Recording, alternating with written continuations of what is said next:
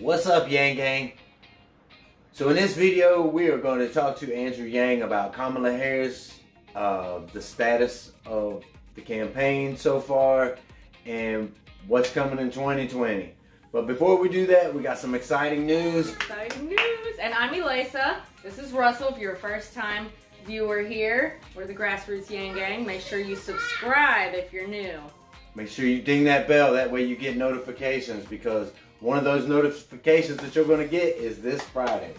This Friday, we are taking the check and the signatures and the forms to the Vermont State House to get Andrew Yang on the ballot. It's going to be an exciting time. We are probably going to live stream that. We haven't yet decided. We may just get footage and surprise you, but we would like to bring it to you live. So if you would like to see it live, please put it in the comments. Exciting news for this channel and all of the Yang Gang watching. Fourth qualifying poll for Andrew Yang. Unless you've been living under a rock, you already know that. Yep. And that is so exciting for the Yang Gang. I'm telling you, we were cutting it close, but we got it. And I have a feeling from here on out, you're going to see a lot more growth out of people who are wanting to vote for Andrew Yang. And you're just going to see this campaign grow and grow and grow and grow. And even more exciting for us is that now that he's made the debate stage, our schedules have kind of lined up and worlds are going to collide, because you are going to see us on Nerds for Yang coming up. So Yang Gang, y'all will definitely want to tune into that. Hello, nerds. Can't wait for that. Tom, we can't wait to talk to you. It's going to be really, really exciting. We're going to go pre-debate. It's going to be big stuff. And thank you for upping your Patreon amount. We appreciate that. Thank you very much. It goes a long way for us. Patreon allows us to know what we can plan around to bring you these events, and so that we can keep yanging people up here in New Hampshire and Vermont area, Bernie Sanders country. So Yang Gang, we hope you enjoyed this video. Like, share, subscribe, ding that bell. And always remember that Yang beats Trump.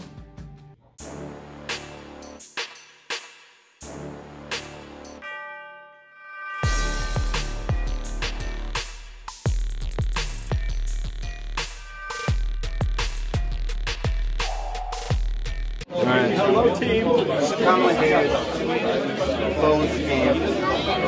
You're picking up No. The truth of it is, I have been stung every time. In retrospect, you're like, well, I guess that makes sense. But you're literally campaigning for a person, and you kind of get used to seeing these people, and then you're like, I'm not going to see this person. So I react mostly as just a human being. She's like, oh snap! Like I was literally like next to her at the last debate, and then the next debate, I was like, she's not going to be there. So that's my primary reaction. I do feel good about the fact that our campaign's growing and expanding. Our campaigns are pulling back. We're gaining energy and when other candidates drop out, of course we're going to pick up some of their supporters. And the Yang Gang doesn't shrink. Like we have the highest conviction rate. So, of course, as a Panamerican candidate, I'm always excited to be growing, and other people pulling back is not a bad thing. Well, my first reaction is really just a human being, because I know what candidates are going through in the way that other candidates, or other people don't. Like, only another candidate knows what the heck it feels like to be in this process and to get and have things feel like they're not going their way. And so you can imagine that just ramping up to a point where someone says, keep up my destiny, just drop out. And you just understand what the heck they're going through. I'm so grateful to Yang Gang that I've not had that feeling at all. So grateful. Because one of the things I say is, like, I was ready to do this in like a very, frankly, isolated, like kind of like lone man on a mission sort of way. You know what I mean? I was like willing, because I was like, well, you're not gonna. Somebody's got to do it. Yeah, Somebody's got to do it. So thank you for keeping it from being that, because that could have not been great. I was going to do it though, because like you can't set off on a journey half-heartedly and be like, well, if it doesn't go my way, I guess I'll stop midpoint. Because if people support you, it's almost like, well, how do you grind it out? But I understand what it would feel like for a candidate to eventually get to a point where this doesn't make sense. So thank you for never letting me feel that way. New Year's Eve, we try to get Zach to spill some beans. There aren't that many beans to spill. Like, we're still narrowing down a venue. It's going to be in the southern part of New Hampshire. We're down to 2 places, I think. It's going to be a good time. We're going to make it fun, getting good value.